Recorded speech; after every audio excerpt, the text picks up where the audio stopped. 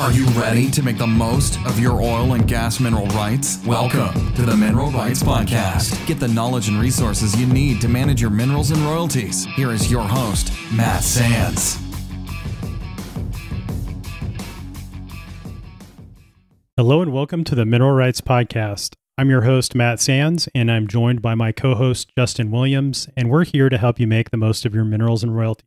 And in this episode, we're going to talk about a scam or unscrupulous business practices that a particular landman has been preying upon unsuspecting mineral and royalty owners. And so this is an urgent alert of this particular situation in hopes to prevent others from getting taken advantage of by this individual or by others that are taking similar approach to acquiring minerals and royalties and not being upfront with the mineral and royalty owners. So, Justin, this particular issue, we talked before we hit record that we've talked about other scams and other methods that some unscrupulous folks have used to take advantage of mineral and royalty owners in the past. And this one is a new one for me.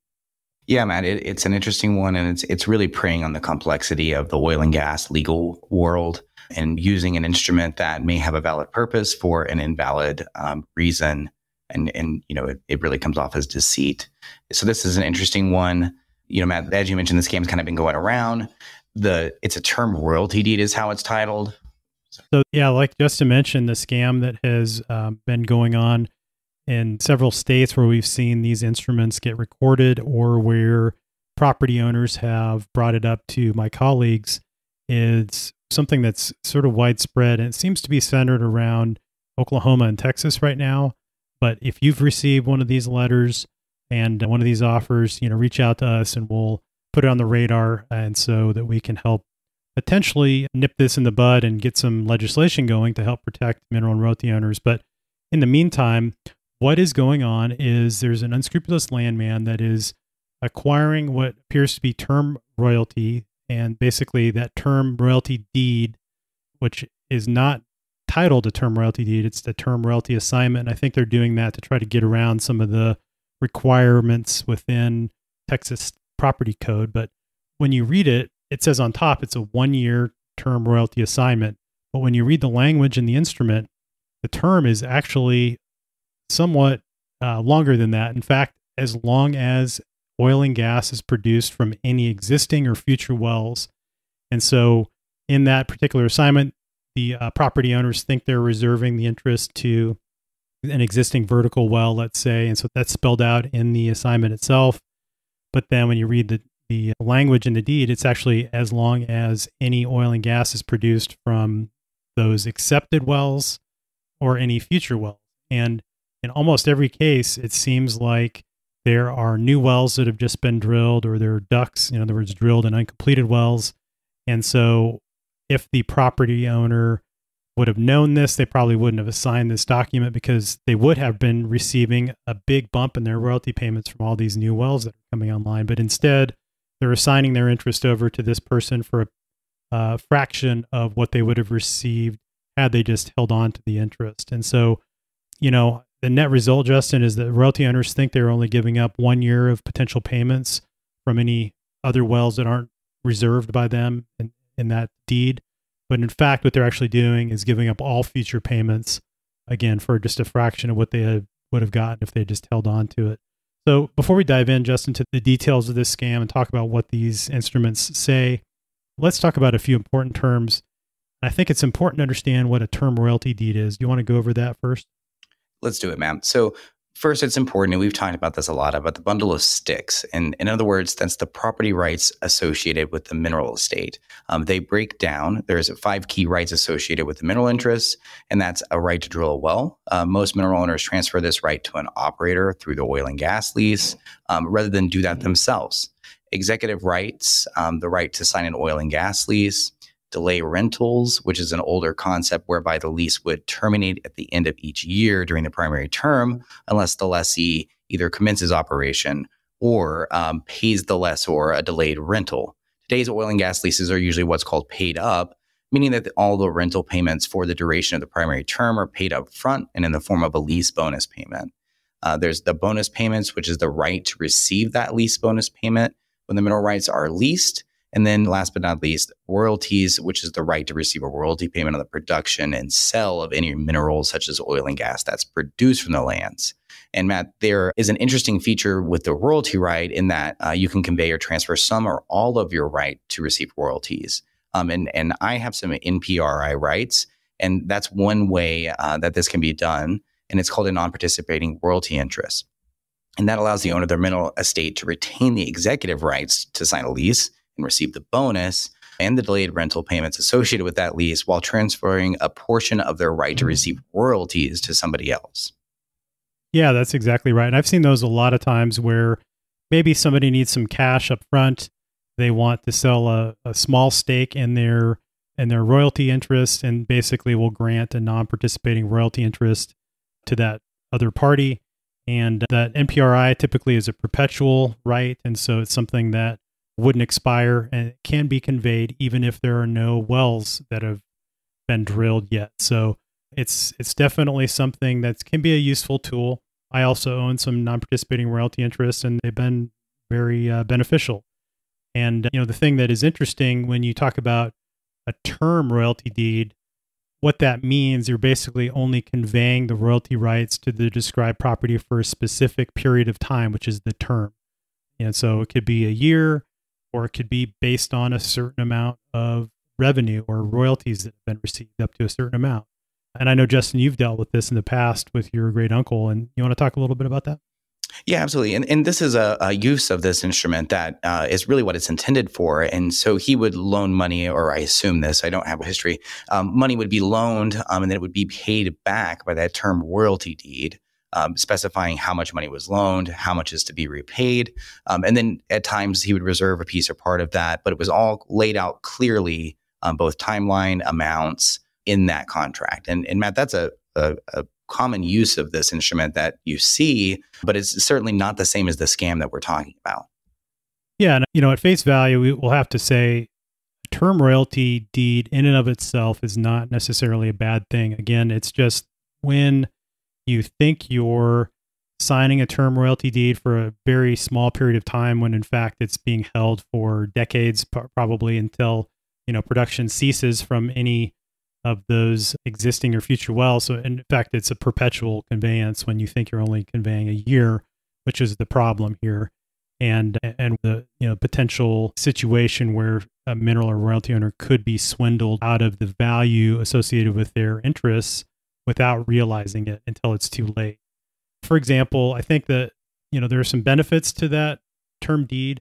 If you want to, let's say, convey a wellbore only interest for a certain period of time. So let's say you have some new wells that were just drilled and you need some cash, but you want to hold on to your mineral rights because there's a potential for many more wells to get drilled in the future, and you want to take advantage of that upside potential.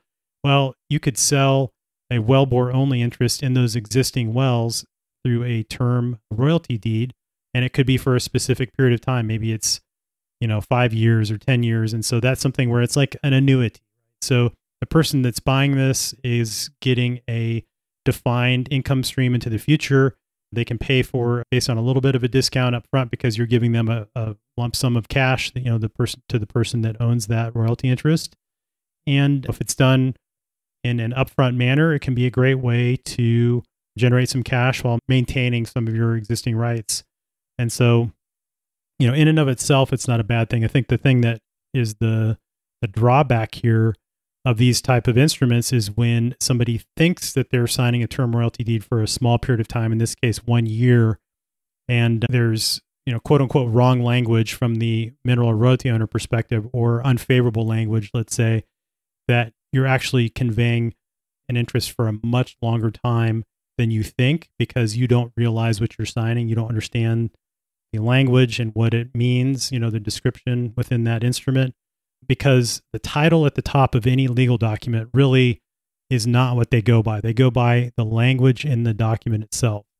And so these term royalty deeds can end up lasting much longer than expected.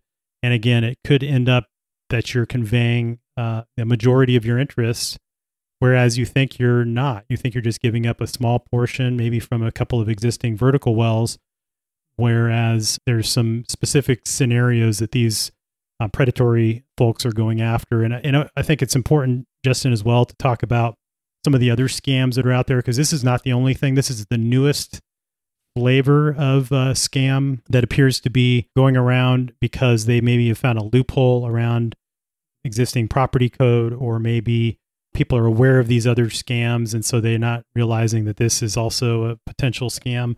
Again, in and of itself, a term royalty deed is not a scam. Let me say that. But if it's done in a way that is not transparent, to where you're acquiring significantly larger interest than what you're paying for, then that is what I'm calling a scam here, because you're taking advantage of an unsuspecting mineral or royalty owner.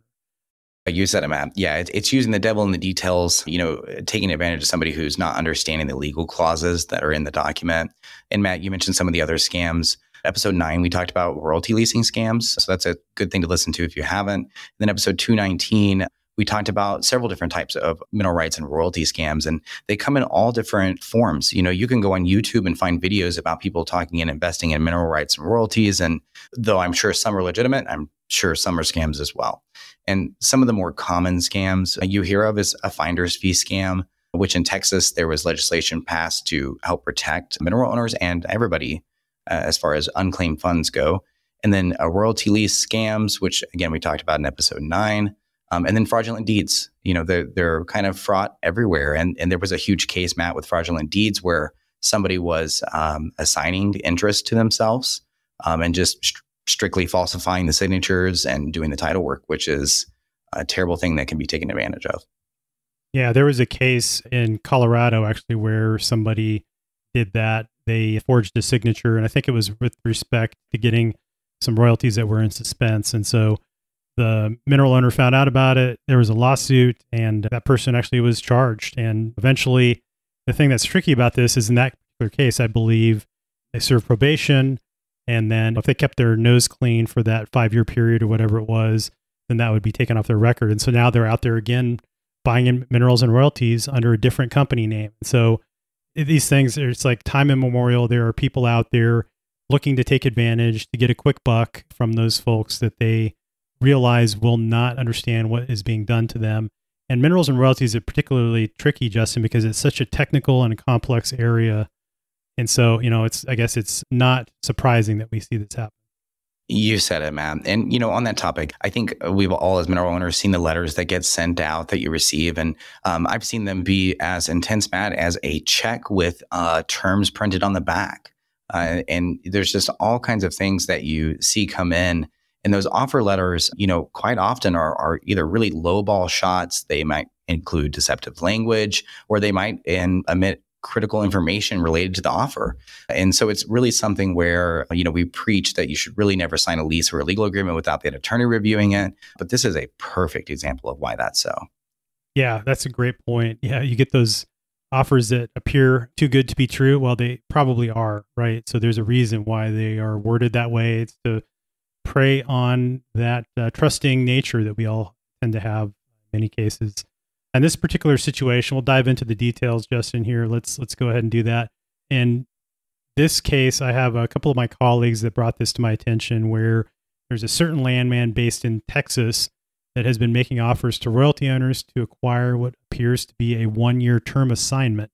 But when you read the language in the instrument in question, it actually appears to be a term royalty deed. Again, I am not an attorney. Don't take this as legal advice. This is being provided for informational purposes only and for education.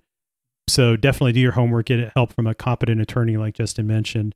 But if you read the language, it appears to me, and certainly all my colleagues are in the same understanding, that this term assignment would really extend well beyond just the 1 year that I'm sure the unsuspecting mineral or royalty owner thinks they're giving up. And the offer letters, they of course don't mention what actually is going to end up happening.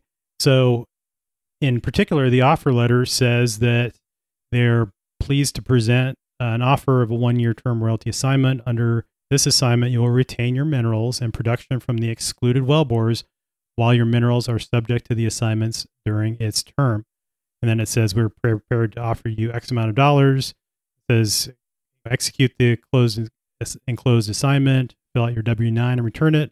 Once we receive those documents, we'll process payment. So it seems like, oh yeah, this is great. I'm getting this great amount of money for only giving up a year of my royalties. Well, if it seems too good to be true, then it probably is, like in this case. And in fact, when you dive into the actual examples that I've been provided, a couple of my colleagues did a deep dive into some of these, and it appears that in most cases there are drilled and uncompleted wells, or there are, in other words, multiple new wells that are about to come online, and that had the royalty owner in question not signed to this deed or this assignment, they would have gotten a huge bump in their royalty payments.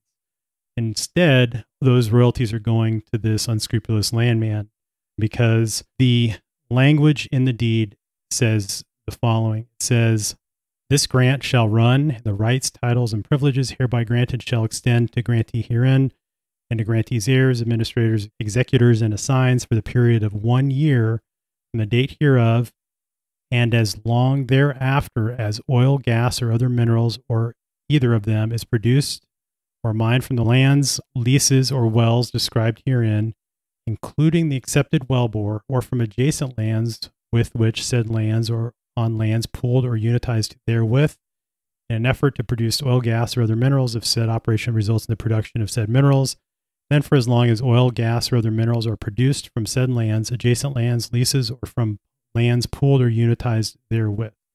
So in other words, what this is saying is there's a legal description. It says save and accept the certain wellbore, or maybe multiple wellbores. But what this language that I just read says is, well, actually, as long as those accepted wellbores keep producing oil and gas, well, this term assignment will stay in effect. Or if any other wells, maybe part of a pooled unit, in this case, where there's a lot of horizontal activity, by the way, then as long as those wells are producing oil and gas, then this will be in effect. So it's definitely not a 1-year assignment or a 1-year term royalty deed.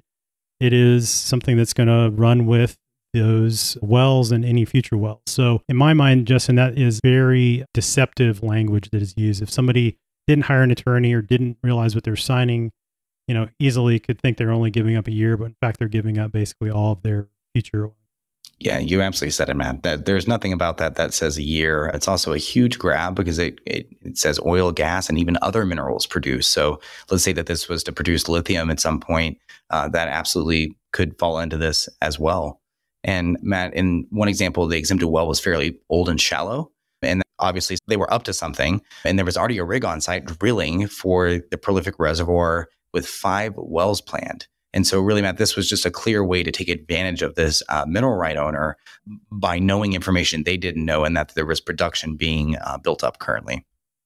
That's an amazing point. Yeah, you're spot on there. And in that case, my colleague who brought this to my attention, they did a quick back of the envelope calculation, and it appears that they were getting paid basically 10% of the value for 90% of the upcoming royalty. So definitely something where you need to do your homework, right? You need to understand what you own, and we'll dive into the takeaways and important things that all mineral and royalty owners should know. Regardless if you're getting an offer like this, it's just to stay on top of things and to know what you need to know and to know what the potential is for your interest, so that when you get these types of offers, you can understand why you're getting, because there's usually a reason. So the other thing that was really interesting is the warranty clause in this was very favorable to the landman that was buying this, and basically it was like a warranty deed as well. So if there was any issues, then the mineral royalty owner would have to defend that and warrant that interest. And then also the indemnification clause basically says grantor agrees to indemnify and hold grantee harmless against all claims, causes of action, demands, liabilities, damages, fines, penalties, obligations, litigation, including all causes of action asserted or that could be asserted by grantor. So basically giving up all of your rights. And so I think that's how they're trying to get around, someone coming back to them and saying, hey, no, you took advantage of me, I'm going to sue you. They're going to say, sorry, Charlie, you signed this indemnification language that you agreed that you were not going to go after no matter what, all claims and disputes that could arise from this assignment. So it's extremely deceptive, extremely unethical business practices that was brought to our attention. So, if you come across one of these, please let me know. We want to know what states this is happening in. There's some action that's going to be taken on this to hopefully get some protections in place for these unsuspecting mineral and royalty owners to, even if they do sign something like this, like in Texas, if certain language is not included within a mineral or royalty deed, then it will become null and void. But for other states, that is not necessarily the case, and people might be out of luck. So, Justin, if you got one of these, what would be the first course of action you would take? And what are the things that people should know to arm themselves with knowledge to prevent getting taken advantage of by a situation?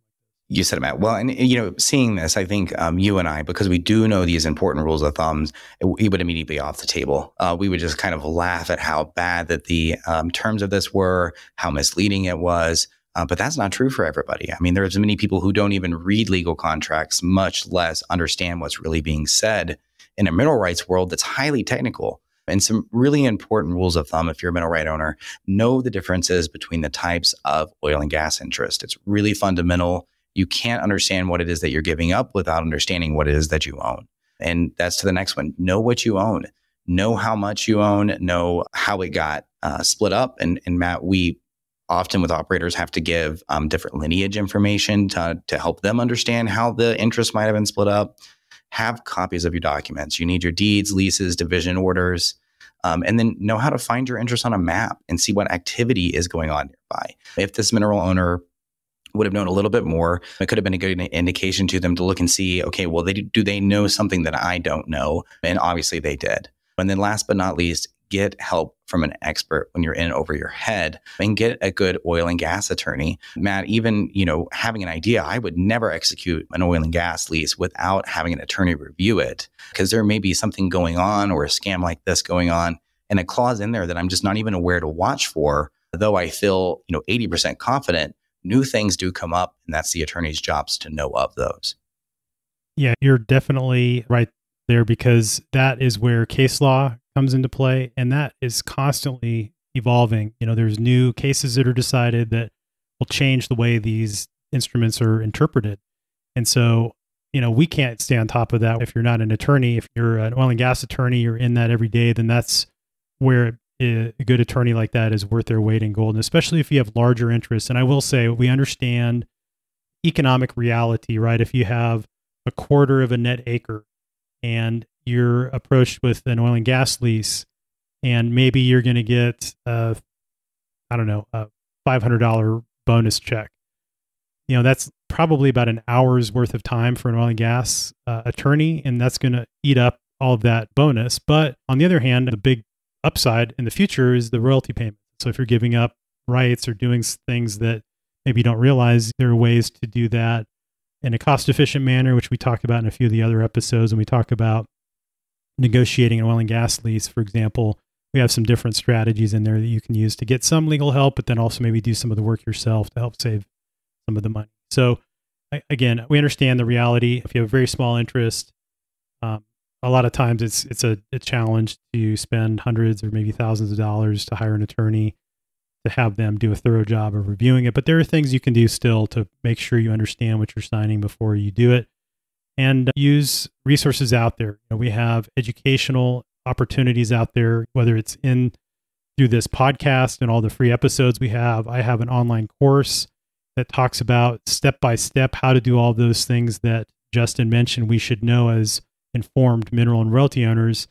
If you're overwhelmed, if you're just finding out that you own minerals and royalties, you don't know where to begin, I take you step by step through how to find out what you need to know in this exact situation. If you're approached with an offer like this, that you can go to your state oil and gas website, you can research your property, you understand how to read legal description, you have the legal description for all your properties, so that you understand what is being conveyed, and then what you're potentially giving up by looking at, okay, did an operator really just recently drill multiple wells?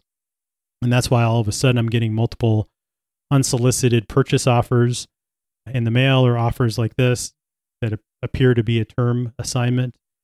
And you can say, oh, wait a minute, I don't need to do anything. I've already in pay status on these existing vertical wells. I have 5 horizontal wells that were just completed. If I wait 6 months, my royalty checks are going to go up significantly. I just need to wait. to get that inflow of cash. And then you can get help, or you can do some work to understand, okay, how much exactly am I going to be getting? What are these other wells in the area producing? And, what's my interest going to be in these new wells, and how much could that lead to in terms of increased royalty payments? So all of those things are important to know as a mineral and royalty owner, but are not easy. So certainly don't feel bad if you're like, I don't know where to begin. There are many other mineral and royalty owners that felt the same way when they first got started. In fact, I know, Justin, you've expressed to me that when you first found out, it was a surprise that your family owned mineral and royalties, right? You didn't know, like, over the years, this was handed down and you had this chance to get educated by your grandparents or your parents. It was like all of a sudden your mom got a call out of the blue, and it's like you're having to scramble to learn on the fly because all of a sudden you have a lease offer that you need to decide on, right away. No, you said it. And, Matt, you and I don't know how many times we've heard that story. It's just something that if somebody only owns one interest, or even if there's larger interest, it's just something that doesn't get mentioned, and the value of life is, of course, far higher than the value of these mineral rights. And it just becomes part of the estate. And with the boom and bust cycles, it can be forgotten. And then all of a sudden it comes back up again. Yeah, that's a great point. So, Matt, with this, the scams are not new to the oil and gas industry. It's a highly technical industry. It's easy to prey on people and what they don't know. And to that effect, there are some requirements that are put out by states. Texas is a great example of requirements that they require in an effort to make people realize that the document that they're executing is taking something from them or is a transaction. Matt, and this is the Texas Property Code, and it's section 5.151. And essentially this goes through and it talks about a person who mails to the owner of a mineral royalty interest an offer to purchase or a royalty interest, that it must be clearly printed on the document in 14-point type, style, or larger, that by executing and delivering this instrument, you are selling all or a portion of your mineral or royalty interest in the whatever's being conveyed. And Matt, this is really an effort to try to help people understand that this document is going to last. It is not something where you need to take it lightly. Yeah, exactly. Some people don't realize they're actually selling their interest, because of the deceptive practices that are out there. And to your point, it is something that this legislation was passed because of these scams that we've talked about, in particular, the royalty lease scam. And so there's specific language in the Texas Property Code that someone that presents a royalty lease basically has to disclose certain things. Like in that case, on that same 14-point font, it has to say on the top, this is not an oil and gas lease. You are selling all or a portion of your mineral or royalty interest. So then in that situation, somebody could say, oh, wait a minute, I didn't realize it. This I thought was a top lease. I have an existing lease and I thought they were just making me a top lease offer because of the way this thing was formatted. It looks like an oil and gas lease, but it's not. It's actually a conveyance. And so those types of things were put in place in Texas. And so Texas is the more progressive state, I would say, in some of the protections for mineral and royalty owners, but in other states, they may not have these same protections. And so if you fall prey to one of these, then you may be out of luck. And also, it's important to remember statute of limitations. And so I think even if you are subject to something like this in Texas, for example, and you don't realize it until it's too late, you might be past the statute of limitations. So it is important to act quickly if you find out that you're taken advantage of. Don't feel embarrassed. I know many people might feel embarrassed, don't want to tell family that they maybe were swindled. Get help, because you may be able to get some of that or all of the money back, whether it's through litigation or, maybe through help from someone like the Attorney General. So, certainly not acting is not a good thing. Take your lumps, admit that you maybe made a mistake. It definitely happens. I've made mistakes. Even I do this day to day, my day job. It's a complex area, so don't feel bad if you do get taken advantage of, but get help, and maybe you can find a way to get some of that money back or all of the money back. You said it, Matt. And, it may even be a situation where you're not the one who executed this document. It may have been an ancestor who executed this and fell victim to it. And, most attorneys offer free consultations. It would be a great thing to speak with one. You may be past the statute of limitations, but it doesn't hurt to ask. Yeah, absolutely. And, in this case, For example, in Texas, we know that a couple of these that I've seen recorded in the state of Texas, they do not include that language. So if the royalty owner who is taken advantage of acts quickly, then it's possible that they can go after this individual and get their money back. But yeah, in some other states, you may not have that luxury. And so again, it's just, why it's so important to have a competent attorney help you understand what you're signing before you sign it, whether that's a deed, a lease, or any contract for that matter, even outside of oil and gas, right? There's the law is so complex, so many nuances, language one way or the other. You may think that, it's a very simple thing, but in fact, for example, by including certain language, even though it may appear to be a term royalty assignment, well, if certain language is included, it may actually be a mineral deed. So you may not realize that you're actually selling your minerals. And I've talked to a few landowners that have called, with the sad story of how they thought they were only selling a portion, but they actually sold all of it. And, there's really not much you can do in many cases. So it's unfortunate. You said it, Matt. Beware and watch out for this. Buyer, in this case, it's like my friend Jimmy Wright says, the minerals and royalty space is really the only space where it's seller beware. Normally it's buyer beware. In this case, it's seller beware. So that's, I think, the takeaway here. Get help, get educated, whether it's through this show, through my course, or becoming a member of NARO, the National Association of Royalty Owners. I know that one of the topics we're going to have at our upcoming national convention in Houston, which is here in October 16th through the 19th. So definitely check that out. You can meet other like-minded mineral and royalty owners, get educated. And again, one of the sessions is going to be on how to avoid scams. So that's a great informative session, I'm sure.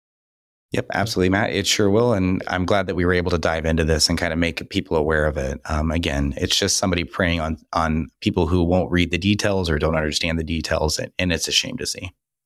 Absolutely. So with that, thanks again for listening. And we'll have links to all the resources we mentioned in the show notes, which as always can be found at mineralrightspodcast.com. And again, stay vigilant out there. Be careful whenever you are approached to sign a document, get help. So thanks again, Justin. Thanks, Matt. Thanks so much for listening to the Mineral Rights Podcast with your host, Matt Sands. Don't forget to subscribe and share at mineralrightspodcast.com. The Mineral Rights Podcast should not be construed as investment, legal, or tax advice. All information is believed to be from reliable sources. However, we make no representation as to its completeness or accuracy.